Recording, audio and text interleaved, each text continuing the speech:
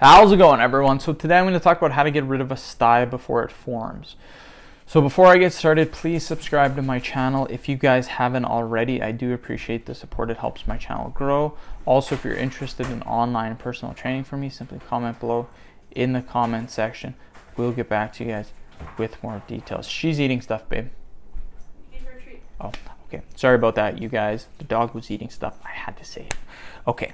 So how to get rid of a stye before it forms. A stye is a blockage of one of the sweat glands found in the skin of the lid and base of the eyelashes, or one of the small sebaceous glands found at the base of the eyelashes.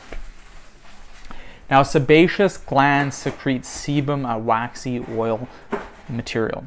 So how can you get a stye? Dust, makeup commonly lead to blockages of the sweat glands, resulting in a stye.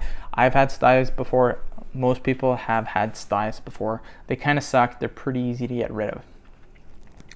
The best way to get rid of a stye before it starts to happen is to apply a warm compress to the affected area as many times as possible during the day. The warm compress will eventually lead to the gland draining naturally. The stye will go away by itself even without a warm compress. If the stye has been infected for a while and it's not clearing up, you may need antibiotics. I would then recommend you go see a doctor or a pharmacist and get a second opinion.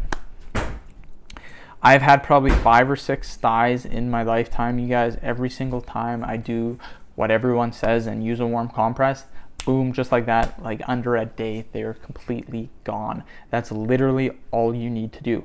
Now, how do you get rid of a stye before it forms? If you start noticing your eyes getting kind of sore right here, that's normally where the styes happen. Apply that warm compress immediately to the area. Do it first thing when you wake up in the morning.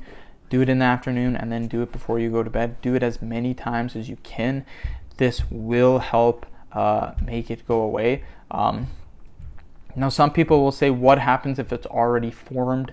It's starting to hurt. If it's already formed, you can still use the warm compress. The warm compress will get rid of it no matter what, as long as you apply it consistently. Where most people screw up is they don't apply the warm compress consistently, and that's why their stye continues to hurt, gets infected, or doesn't go away. You got to go to the doctor. But again, most of the time, styes will go away by themselves. You don't need anything fancy. And again, they will go away by themselves. So end of video. Thank you guys so much for watching. Please subscribe to my channel. If you haven't already, please like the video and share it. Thanks again.